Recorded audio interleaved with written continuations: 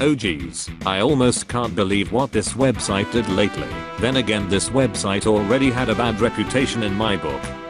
A few days ago, I saw how DeviantArt decided to make a post where they are bashing none other than the Mona Lisa, saying it's quote, an old, boring, and irrelevant shit, at least going by the shit emoji they added in their notification.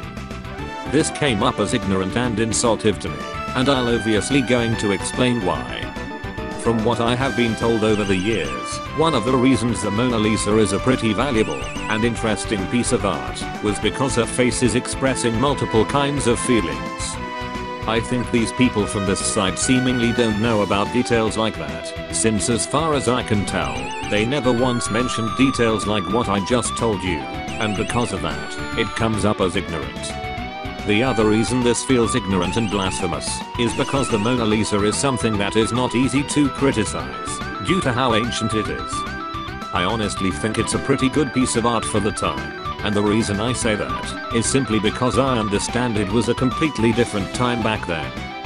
It obviously wasn't easy to do certain things, and they didn't have as many iconic or efficient forms of media.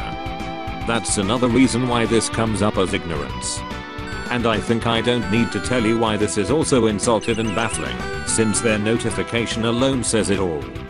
Now, you may be wondering why I don't like this website. Well, it just so happens that I did some digging a while back, since I was curious about how the people and the communities are, and when I found out about these people, I found mostly negative stuff about them. Not to mention that most of the users are chicks.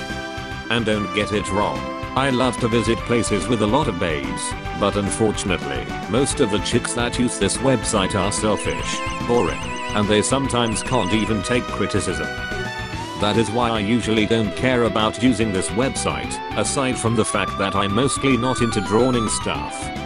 That's usually the type of shit that women are into, especially the ones that don't have any talent or patience trying something else.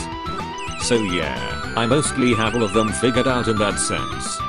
I could go on and on about them, but I'll save that for another time. I'm sorry, but I think that this is such an awful take on an old piece of art.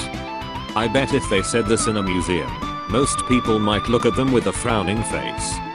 Who is to say that your overly girly art won't become outdated and boring? And who is to say that you won't become old yourself?